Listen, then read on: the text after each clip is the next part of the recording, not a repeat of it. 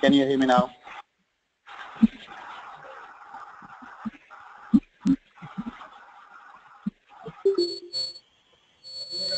Yes. Okay, so I was talking about history of refrigerants.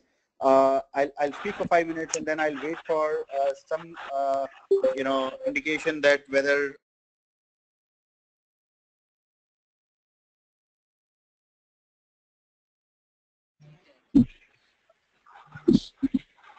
Perfect. Thank you. Thank you, Jitendra, for the message. History of refrigerant starts from 1830, where, the Jacob Perkins first used either as refrigerant in vapor compression system, and then there were number of refrigerants which were used, like, air, ammonia, carbon dioxide, then ammonia in a vapor compression system, sulfur dioxide, hydrocarbons, and so on till 1926, when R30 was used. And when we see all these refrigerants, you'll see these common refrigerants, ammonia, carbon dioxide, sulfur dioxide, and all in 1920s were having some or other challenge. The challenge was either they were flammable, or they were not stable enough in the system, or toxic, or their atmospheric boiling point was not favorable. So you're going under too much vacuum, or you're working in very different conditions. So those were the challenges which industry was facing till 1920s or 25s. And then the task was given to Megley, who was working with GM that point in time, to come out with refrigerants which are non-flammable, non-toxic, and stable in the system. And that gave rise to the fluorinated industry with R12, CFC 12. And when he was presenting about the the features of safety and flammability of 12, he blew the candle with it. So and then he inhaled it to show that it is non-toxic and all. Everything went well, and probably it kept on going well till 1970s, when ozone depletion came in, and we realized that, hey, those stable substances which were working perfectly fine in the system for years and years, if they come out from the system, they again remain there in air or have very high atmospheric life, because of which they get lot of environmental concerns. And one of the major environmental concerns was ozone layer depletion. We'll talk more about ozone layer depletion in a while, but that gives a rise to another generation of gases which were either zero ozone depleting or low ozone depleting. So in 1970s onwards, CFTs started to alternatives were found. In 89, probably a lot of alternatives came in. 90s, there were HFCs also came in, because now we knew there is also global warming. So that's how the refrigerant gas industry kept transiting. And if you see, there are number of refrigerants which are there, which are not from fluorinated industry, but largely globally, if you see overall volumes, it's more of fluorinated industry, which is mainly for refrigerants.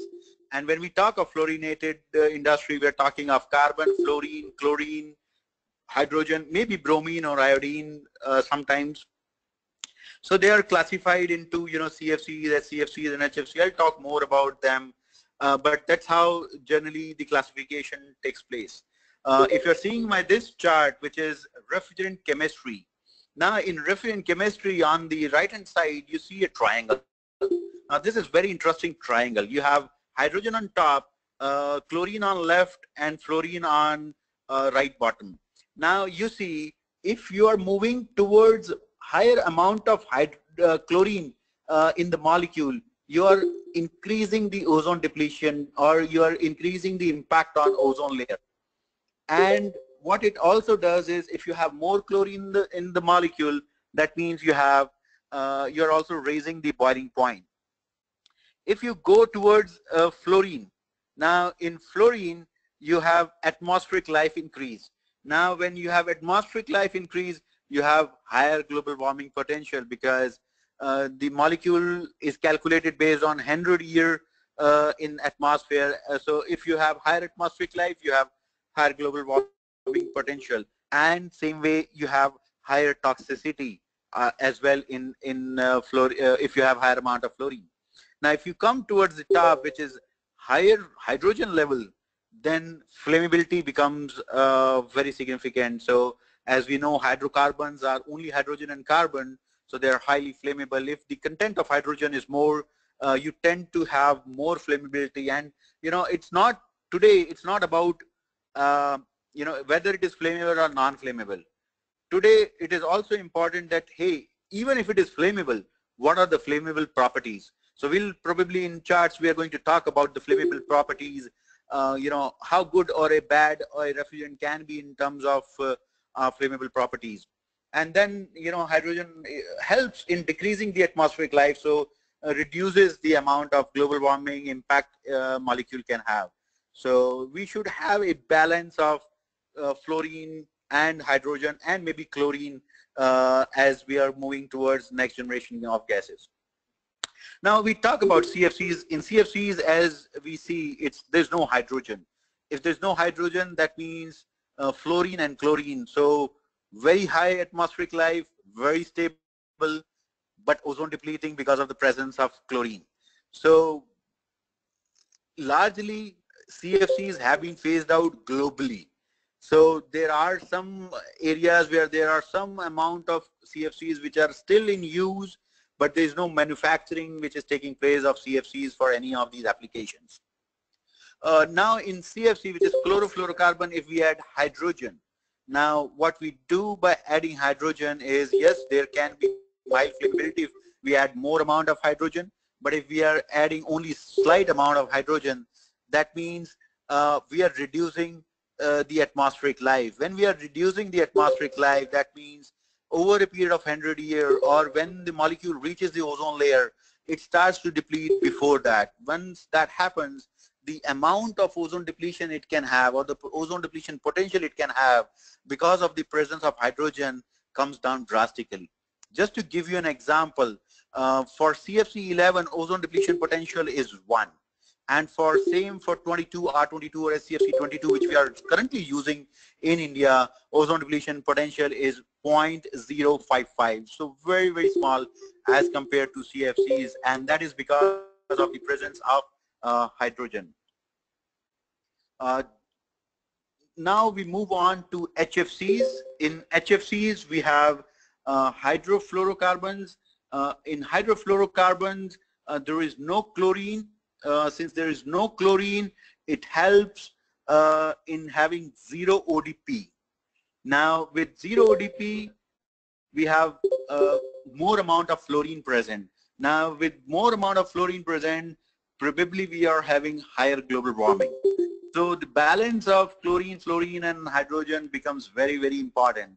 In HFCs, if we have higher amount of hydrogen, say for example R32, then we may have mild flammability. If we have other molecule like 134A, where you are seeing 4 fluorine, it's non-flammable, or maybe fire extinguishing. So amount of these, the fluorine and chlorine and hydrogen plays a significant role in the refrigerant chemistry.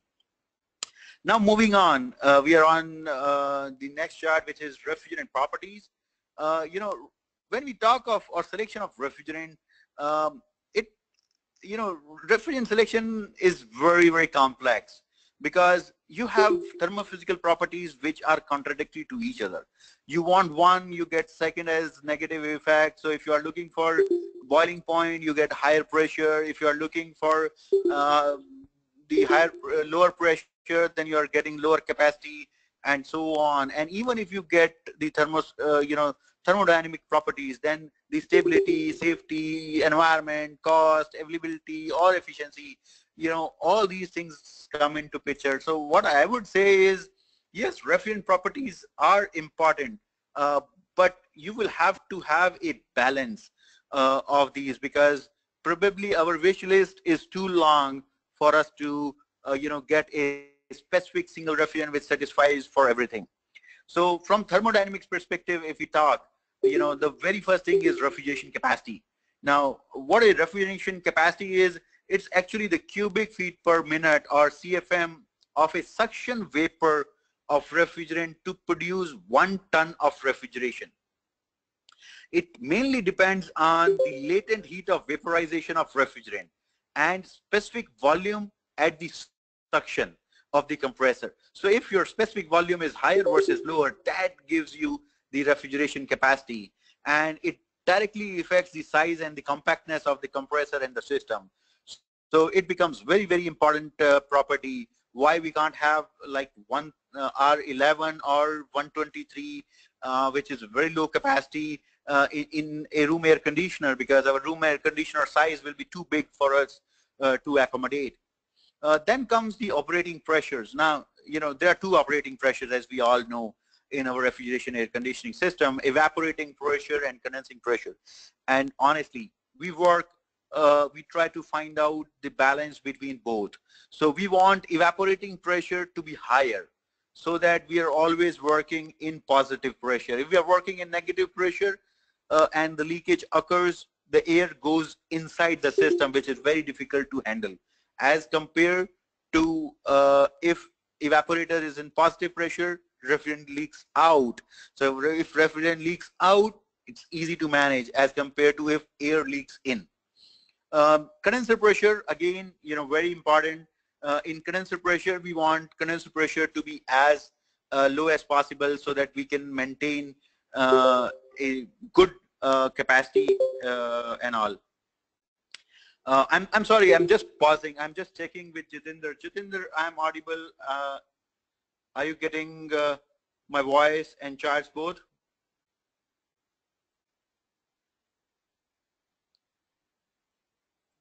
Perfect. Thank you, Ajit. Thank you, Jitinder.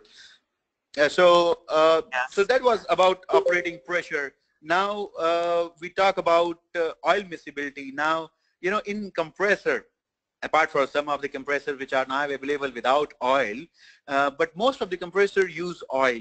Now, when compressor is using oil, we want refrigerant to take that oil and flow in the entire compressor, so that we get a good lubricity, whatever type of compressor we are using. Now, what happens when refrigerant takes this oil and lubricates the compressor? We want this oil to come back to the compressor. Now, the miscibility of the oil should be such that when it goes to the evaporator, it should not disintegrate, it should not separate out from refrigerant. The minor amount of oil should remain there and should not separate out in evaporator and come back to compressor.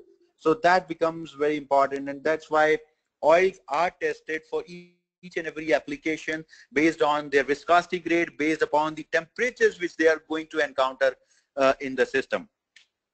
Then comes chemical stability, very, very important. We don't want to have acids in our system. We want that whatever refrigerant we are using, whatever oil we are using in the system, should remain stable till the end of life of system. We don't want to touch the system very often. So it should be chemically stable or inert to reactions with most of the circumstances. Now, in our air conditioning systems, if we have moisture and we have high temperature, which is generally at the discharge of the compressor, this becomes very, very important. So for some of the refrigerants, if the temperature is going too high, it becomes very, very critical, because the refrigerant or oil may start to disintegrate. Then comes thermal conductivity. Now, thermal conductivity is again very important. We want that the refrigerant should have very good thermal conductivity when it is in liquid phase. So in the evaporator, in the condenser, we should have very good heat transfer from the refrigerant. Then discharge temperature, as I was talking about the chemical stability and thermal degradation, we can say discharge temperature also plays a very important role. If discharge temperature of a system is more than 100 degrees centigrade, then you need to use specific materials in compressor, and all those specific materials which are working for high temperatures are generally expensive or difficult to manage. So generally this is something which compressor manufacturer takes the ownership of checking out the discharge temperature and designing a compressor for that specific temperature, or that specific refrigerant. Now, one other very important property is dielectric strength or dielectric property. Now, most of the hermetically sealed compressors, the motor cooling is also done through refrigerant. Now, if motor cooling is also done through refrigerant, we want refrigerant to be having a high dielectric strength so that it should not allow current to pass in, and if there is any small damage in the motor, it should not let a big accident happening. So we should have a high dielectric property of refrigerant. So that was on the performance properties. Now, if we talk of environmental properties, as we talked about ozone, India became party to ozone Montreal Protocol, and India is committed to phase out all ozone depleting substances. CFCs already phased out in India. HCFCs like 123 and 22 is under phase out schedule. It's going to be phased out over a period of time. In this webinar, we are not going to go in detail about Montreal Protocol or ozone depletion or environmental, because we are going to talk in detail about this, what is Montreal Protocol, how it is impacting 22 or HCFCs or even HFCs. We have Kigali amendment now where HFCs are also getting part with, and now how that's going to shape up for India. We are going to talk all that stuff in webinar 2. But to give you a basic idea, ozone depletion potential is an ability of a ozone depleting substance to damage ozone layer in reference to CFC 11. Why CFC 11? Because when we talk of ozone depletion, the most damaging gas to ozone is CFC 11. So we take CFC 11 as reference 1 and then compare everything along with that. As we talked earlier, for HCFC 22, ozone depletion potential is 0.055. That means it's very low as compared to CFC 11 or CFC 12.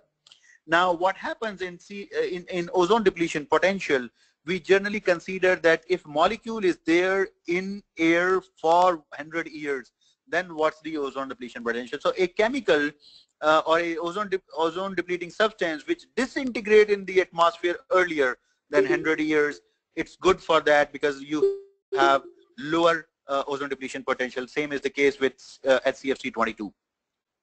Similarly, when we talk of global warming, we all know global warming, the rise in temperature because of the sun rays entering the earth and getting trapped because of the global warming gases. Now, when we talk of global warming, the most damaging gas which is acting on global warming or greenhouse effect is carbon dioxide. So for global warming, the reference taken is carbon dioxide. So whenever we talk of GWP, we talk of global warming comparison with carbon dioxide. Say for example, 134A, ozone depletion potential 0, global warming potential 1300. Now what 1300 means? That 1 kg of 134A is equivalent to 1300 kgs or 1300 kgs of carbon dioxide. So it's very highly damaging to atmosphere in comparison to carbon dioxide. The amount of the carbon dioxide in air versus the amount of 134 in air is entirely different. So we are not talking about how big impact globally it makes, but yes, from molecule to molecule perspective, it has high global warming potential. There are a number of protocols. We will be talking more about Kyoto and Kigali amendment in our next webinar. When we talk of total equivalent warming impact or LCCP, there are two emissions. If the refrigerant is there in the system, it's not leaking out. There's no global warming, there's no ozone depletion because it's working in the closed system. There's no impact to atmosphere. When it comes out, which is a direct leakage or direct emission, then it impacts on global warming. Now imagine in a system where it is still there, the refrigerant gas is still there in the system, but this system is still using power. when it is still using power, it is still impacting on global warming because of the power produced using fossil fuels or other emissive sources. So if that is the case, if we combine both the direct impact because of the emission of refrigerant and indirect impact, which is because of the power consumption or because of the carbon emission during the power which is consumed by this unit, we call it as total equivalent warming impact, TEWI. Now, there is a small problem in TEWI. TEWI talks about the system when the system is in place. Now, imagine if you need to make two systems, one consumes huge amount of energy and second one consumes less amount of energy to produce. And then at the end of life, for one, you need to have huge amount of rework required versus the second. So if we take from cradle to grave, which is from bringing system, refrigerant, everything to life, and then at the end of life, if we take the complete climate performance, that's called as life cycle climate performance. So life cycle climate performance is direct plus indirect plus life cycle. So the cradle when you brought the system to life, and then at the end of life. So both taken care of, then we call it as LCCP. LCCP is now being evaluated for almost all refrigerants before finalizing them as good or bad from environmental properties. So yes, GWP is considered, talked about, but main thing is LCCP, life cycle climate performance, as compared to standalone GWP. Moving on to safety. On safety, there are two things. The first one is flammability. What you see on this chart, there are different colors. So red, which is 3, which is A or B. 3 means highly flammable. And then in green or yellow, what you see at the bottom is practically non-flammable. So when we say practically non-flammable, we are saying that in the conditions which are encountered in the system, with the worst case scenarios of leakages and everything, it will remain non-flammable. So then it is considered as practically non-flammable. In between, there is A2, which is flammable, and then there is another line 2L, which is mildly flammable. Now this vertical, what you see is 1, 2L, 2 and 3. This gives you flammability classification. We'll talk more about flammability classification in subsequent slide. What is another thing which is more important here is toxicity. What you see is A and B. Now for toxicity, the consideration is generally that if 400 ppm of substance is there in air and we are working on 40 hours a week or so, then there is no adverse impact. If there is no adverse impact, it is classified as low toxicity. If there is adverse impact, then it is considered as higher toxicity. So different refrigerants are classified in different categories. Say for example, propane and butane are A3, which is highly flammable. Ammonia is B2, which is mildly flammable, also toxic. Then 123 is B1, which is non-flammable but considered as toxic. And then 134A, which is non-flammable, non-toxic. 410A. Most of the refrigerants which we deal in are in this green window, which is non-flammable, non-toxic. Now, why we talk these days about flammability? When we are switching refrigerants, say for example 134, which is high global warming, when we are switching, we are not able to find all the alternatives in A1 category. If we are not able to find in A1 category, we will be going up or we will be going right. So we may be working with B1, we may be working with A2L, or we may be working with B2L as well. So, depending upon what applications, where we are, but we may end up working with substances which have minor flammability or minor toxicity. Moving ahead, when we talk of flammable properties, in flammable properties, there are two things. One is chance of flame, and second is effect of flame. Chance of flame is how easy or difficult is to have this refrigerant ignite. Fine. Now, in in chance of flame, you have two main properties. One, lower flammability limit, that how much amount of refrigerant is required to be there in air, in the presence of air, when it can ignite. Now, in this chart, what you're seeing, there is a refrigerant called 152A.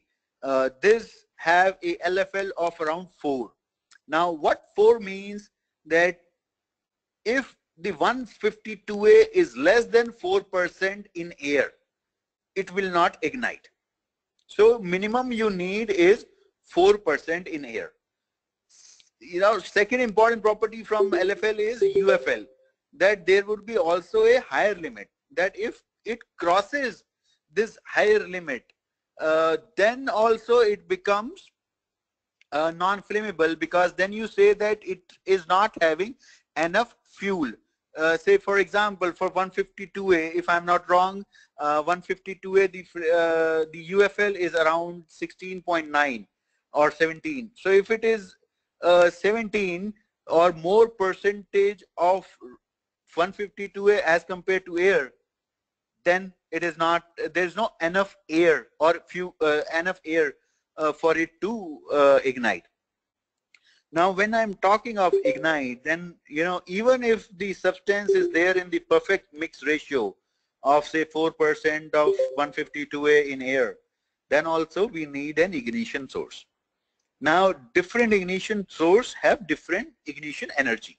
So, for example, a static charge which we get on our nylon clothing, or a cigarette lighter, or a spark of 5 ampere fuse or something, all these different ignition sources may have different ignition energy. So any substance which is working on a very minimum ignition energy is something which is bad. So if you have higher, so in this chart what you see, there is 1234 YF which is on the top. Now this top means it is around 8,000 or something is what you require as minimum ignition energy for 1234 YF to ignite, as compared to propane, which can ignite, propane or most of the refrigerants which are mentioned here can ignite in less than 1 millijoule. So very small to very high. And then again from LFL you see the lower amount of the ratio, which is 2 or less than 2, is something that very small leakage can have a accident, is something which is low LFL. So if we are on the right hand side, it's good for us. If we are on the top hand side, we are good. If we are getting towards the lower bottom, we are increasing flammability. So if we are increasing flammability in this chart, means this molecule can easily ignite or difficult to ignite. Fine. Moving on to another chart. Now this chart talks about the effect of flame. Now imagine the refrigerant, whatever refrigerant we have ignited. Now once it is on fire, then it will have some amount of heat of combustion. So it will generate heat. And also this heat will flow, or this fire will flow. So it will have burning velocity.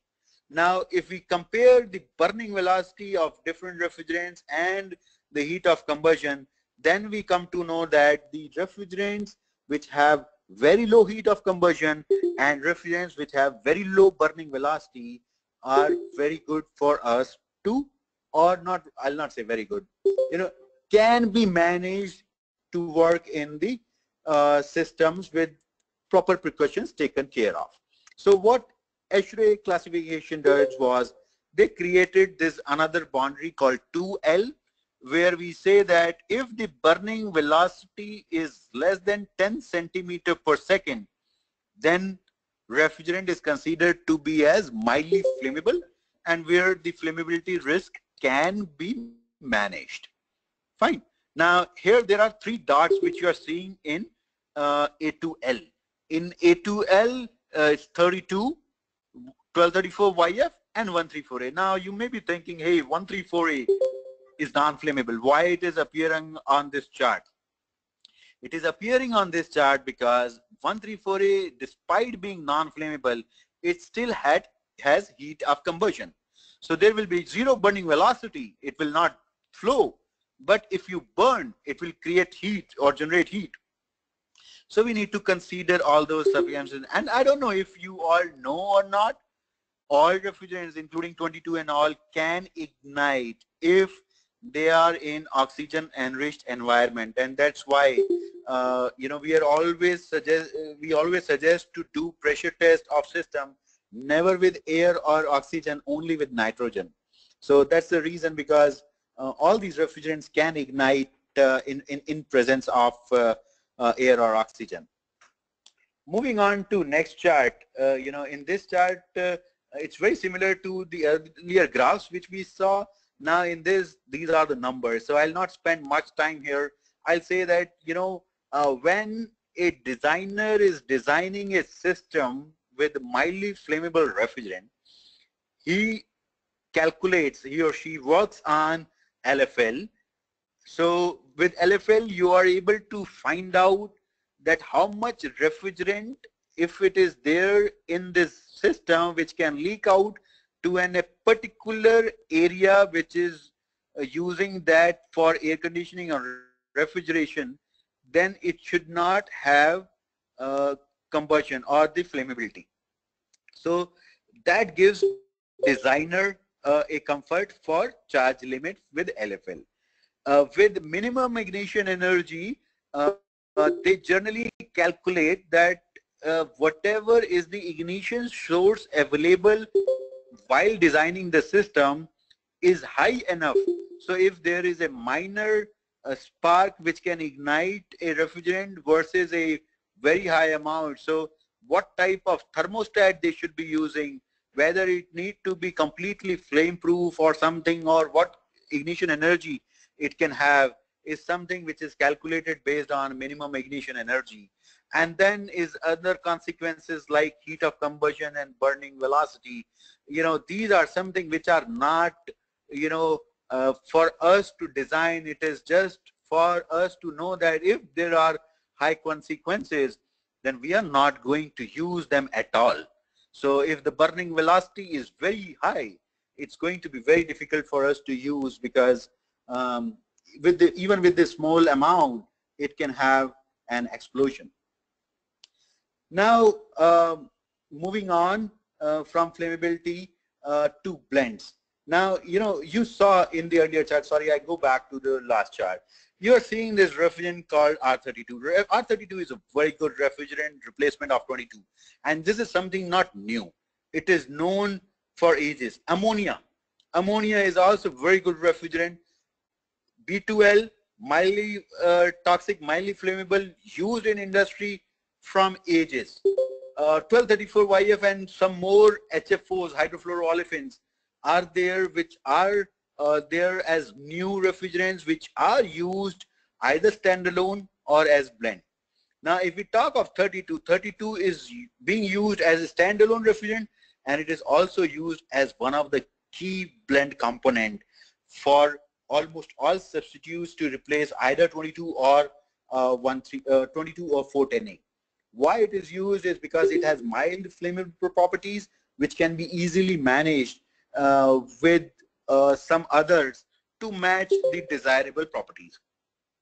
Say for example, in case of 410A, 410A is a blend of 32 and 125. 32 being mildly flammable, 125 being non-flammable or maybe fire extinguishing. There is a mixture of 50-50 which makes 410A as non-flammable. So why blends is because we want to match properties of refrigerant to meet the specific need of an application. Now imagine we are still in those era when 22 replacements were being found. We got 32 but mildly flammable. Now if it is mildly flammable, we added 125, so we got 410A as non-flammable, But now 410A was having very high pressure as compared to 22. So we can't use as a drop-in or a retrofit. If we can't use as a drop-in or a retrofit, what we do is we add 134A, which is a low pressure refrigerant. Once we add 134A and make a comfortable ratio, we get something close to 407C. Now in a 407C, you have performance very similar to 22, where your pressures, capacities, everything almost matches 22. Now there is a difference between 407C and 22. In 407C, you are having mineral oil is not acceptable in 407C. So you need to use POE oil. Now, if you want to make a retrofit refrigerant to replace 22, then you need to add something which has good miscibility with mineral oil. So what is done is you add hydrocarbon. So if you add some amount of hydrocarbon in 407C or a HFC blend with very similar properties of 22, then you get a retrofit blend, which are there as 422D and so many blend refrigerants. So what I'm telling in this blends is, you take a specific property of refrigerant, you find a challenge, to solve, you add something. So sometimes we are able to get a specific property by just adding two components, or sometimes we may have to add 5.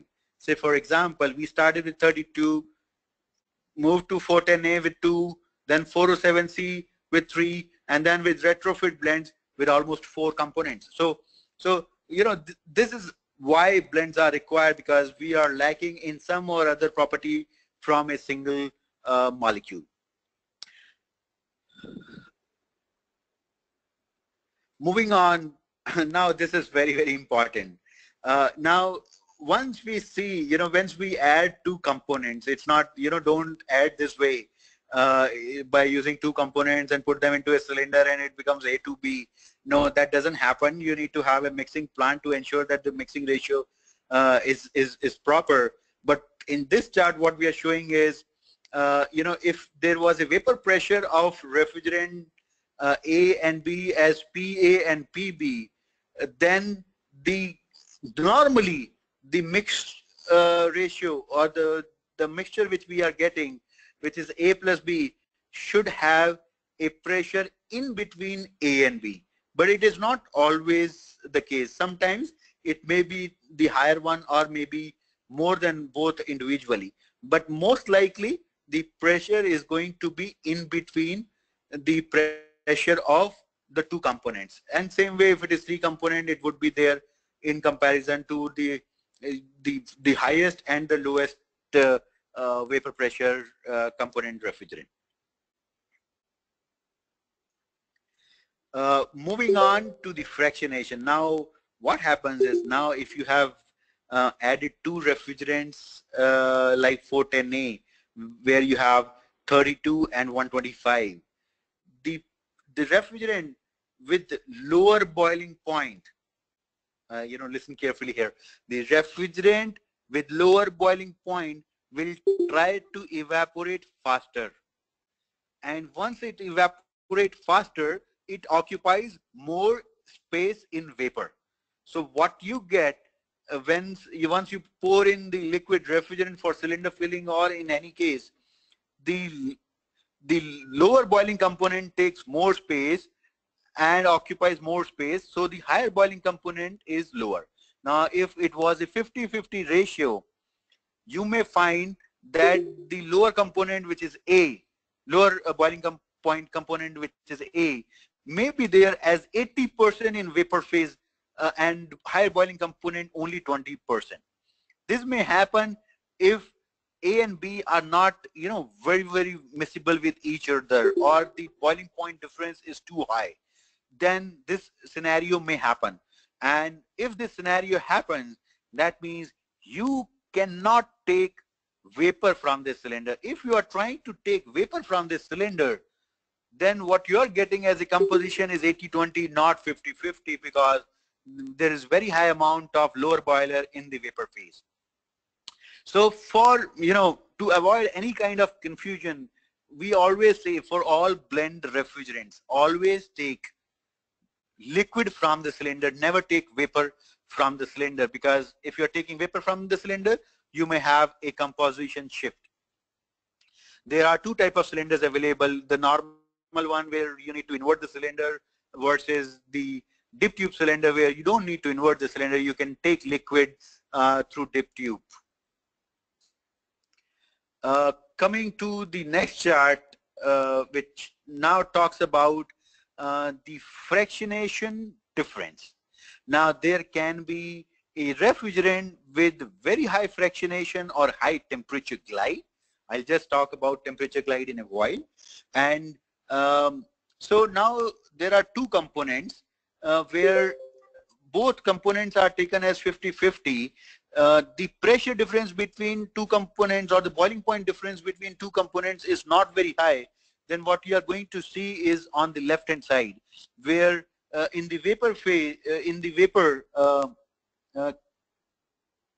can you see my mouse? No. Okay. So if you see, A is 55% and B is 45%. So the fractionation is there, but it's not adversely impacted. There is still, a shift of 50-50 to 55-45, but it is not as high as what you see on the right hand side, which is 80-20. So if you're taking 80-20 from the right cylinder, it's going to be a disaster.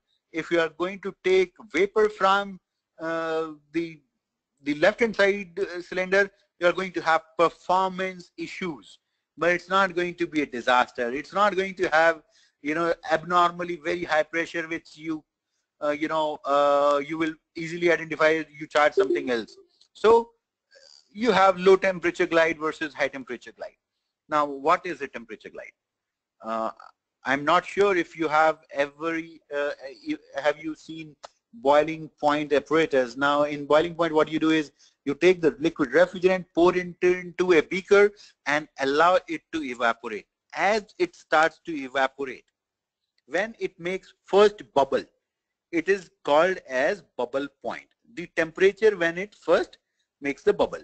And when the complete liquid refrigerant evaporates or loses away and the last drop is vaporizing, that is called as dew point.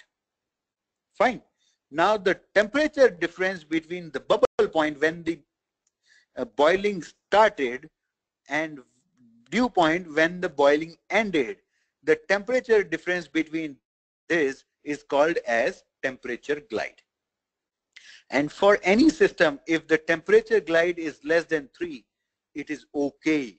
I'm not saying that you don't need to worry about anything, but system designers can easily design a system with temperature glide of less than 3 versus temperature glide of more than 3.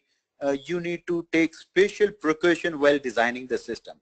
For handling the gas, taking out or transfer and all, you still need to manage both equally, because if you are taking 55-45 versus 80-20, performance differentiation can happen, but what you want is 50-50, not 55-45. So you don't want penalty on the performance. So you should always take liquid from the cylinder. Another important thing what comes along with blends is because of the dew point and bubble point is the superheat and subcooling. Now for a constant pressure refrigerant, say for example 134, if you look at the the PT table, pressure temperature table of 134A, you are going to see only one pressure versus temperature. Whereas when you look at, say for example 410A or 407C, you will find for each and every pressure there will be a bubble point and there will be a dew point.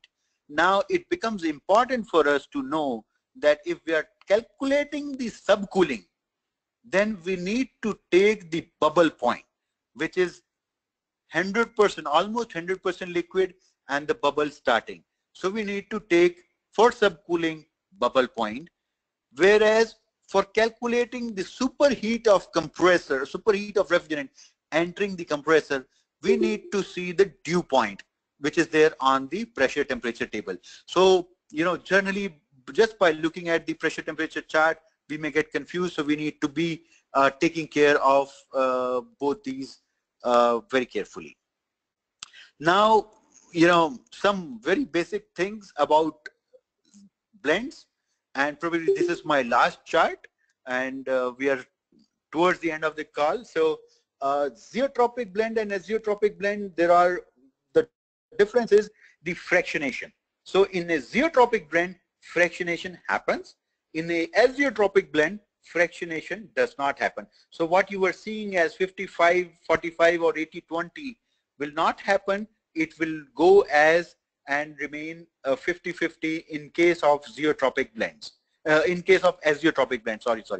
And there is a difference for you to know which refrigerant is zeotropic or azeotropic is all the refrigerants which are numbered as 400 series, 410A, 407C, 404A, all these are zeotropic blends. So they fractionate. All those refrigerants which do not fractionate practically, all azeotropes are numbered as 500 series. So 502, 508B, 513, all these are azeotropic blends. Now, when this fractionation happens, I explained about fractionation, that the lower boiling component boils faster, occupies more space, so it fractionates. Temperature glide, I talked about temperature glide. The start of boiling, end of boiling, the difference between those two temperatures is a temperature glide. Superheat, subcool, we talk about what's the difference, how to read superheat and subcool for blends. Now, how these impact is also on transfer, leakage and charging. So first on transfer, if you're transferring gas from one big cylinder to a small cylinder, you need to take care that you take only liquid from the big cylinder. If you're taking vapor from the cylinder, that means you may not be getting the appropriate quality. The OEMs, the manufacturers, the refillers generally have their own protocol to manage these transfer. But that is something which is very important to ensure if you are taking small quantity for your site charging or site stuff, it should be always taken from the liquid phase, otherwise you may get a performance issue. Second thing comes is leakage. We have detailed charts on leakage, but not in this webinar. In leakage, what happens is if there is a small leakage and the system is running. Now, wherever there is a leakage, whether it is from a vapor phase or a liquid phase, if the system is running, then it's not going to have any major impact on fractionation. But if the system is stopped, not running, stationary condition, and the leakage is happening from the vapor phase, then you have the challenge. Then the entire amount of refrigerant which is there lying inside the system, you don't know what is the ratio left. So for all zeotropic blends which are 400 series, if the leakage is there in a stationary system from the vapor side, it's very difficult for you to know how much of lower boiling component leaked out versus higher boiling component. So different OEMs, different companies have different policies on top-ups or entire recharge of system. But this is something which is important. If the system is running, then whether it is leakage from vapor phase or liquid phase, it does not impact because the system is running continuously. The molecules are shifting continuously. If the leakage is from a stationary system, from the liquid side, the impact should not be much because you are losing liquid, so you're losing a lot of refrigerant, but you're losing in the right ratio. If it is from vapor side, very high impact. Charging.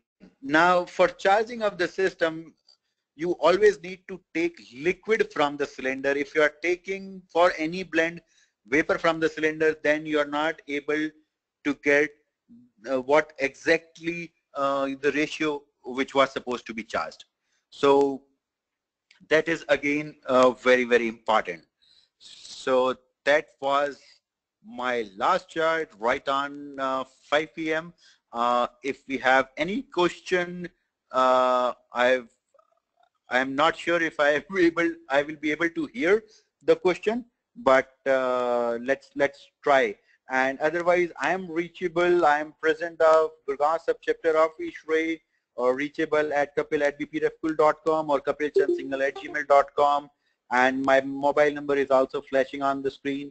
We have 2 upcoming webinars which is in series to this refrigerant, which is the first one. The next one is going to be on Monterey Protocol and its implication on India. So how the phase out is happening and how it is going to happen in future for HFCs and CFCs. And then the next one would be on alternative refrigerants, on what are different refrigerants which are coming up and how these are evaluated or compared based on Indian context of temperature, working, safety, flammability, toxicity, and all that stuff. Fine. So I'm looking forward to if there is any question.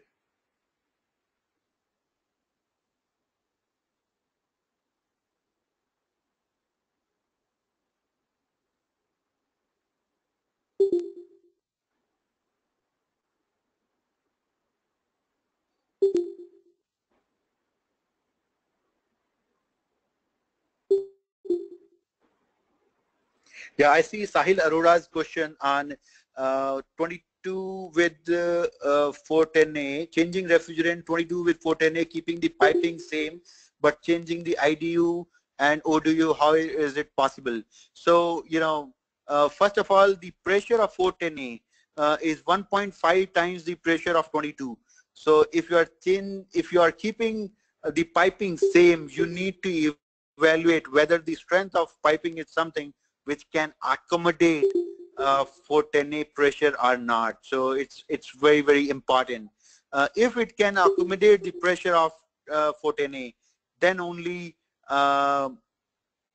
you can change the IDUs and ODUs, otherwise not. Excuse me. Hello? Yeah, I can hear it. Sir, this is Subramanian. Hello? Sir, this is Subramanian from Chennai. Yes, sir. How are you, sir? Sir, nowadays 90 after 2020, pre-and gas, refrigerant it is going to be stopped, no? After 2020, am I right? Pre-on refrigerant. No, it is not 2020. It is 2025 when the availability of 22, which is HCFC 22, may be impacted. Because the phase out date is 2025 and 2030. So there will be only 5% of the baseline. So probably in our next webinar we are going to talk in detail about phase out, because there's a lot of complex things, like when in India does the evaluation, they don't do for molecule to molecule. They say that overall we will consuming this much, so we can consume for this year this much, for next year this much, and so on. So when will be the availability getting impacted for India for 22? Very difficult to say, but availability will be there till 2025. That's pretty sure. Okay. Thank you very much, sir. You're welcome. Why are they phasing out, sir? Because ozone depletion. Because of ozone depletion potential. But ammonia is, most of the customers are preferring ammonia for higher application of whatever this dairy plant and other seafood industries, all are using ammonia gas only. What is the reason, sir? Ammonia is very good refrigerant, but ammonia is toxic, and the material compatibility of ammonia is also not with everything. So you need to have proper selection of material, and then you need to have ammonia considered as toxic. So for a atmosphere, like if you are sleeping in your room, you can't use ammonia. If something goes wrong, refrigerant leaks out, you will not be able to respond. Whereas in an industrial environment or in a remote location like a cold store or something, or a dairy plant, where a trained technician is always there to manage the system, then ammonia is definitely a very good solution. Okay, thank you very much, sir. You're welcome. If any leakage happen in ammonia from compressor room, ammonia gas. Right. Hello? Yes, I can hear you. Continuously for more than 2 or 3 hours, ammonia gas leakage happen, no? What will happen to the industries? Any heavy damage or it will... So all ammonia systems should have leak alarms. So if refrigerant leaks, ammonia leaks, there should be an alarm and there should be ventilation switched on based on the alarm level or the concentration level. That is something which is required. If it is not there, that system is not safe, because if there is a leakage, when you smell ammonia, there is already too much amount of ammonia in the system, in the environment. So even before you can smell the whatever is the concentration, when you can smell, you should have leakage monitoring much lower than that. And that is something which is very, very important to have leak monitoring for ammonia system for all toxic refrigerants. It is flammable, no? Ammonia gas is flammable, no? Right. Yes, flammable as well as toxic.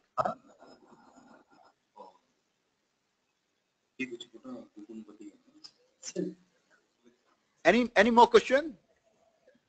Thank you very much, sir. Sir, I have some other doubt. I will send a mail to you for some of the dairy plants. We are supplying compressor. Sure. You can drop me a mail and definitely we can take it offline. I will drop a mail to you all. Yeah. I have some technical clarification. I will send a mail to you. Yeah. Sure. Thank you very much, sir. Yeah. You're welcome. Fine. If there is any additional question from anyone, then please come on, or we'll conclude this call.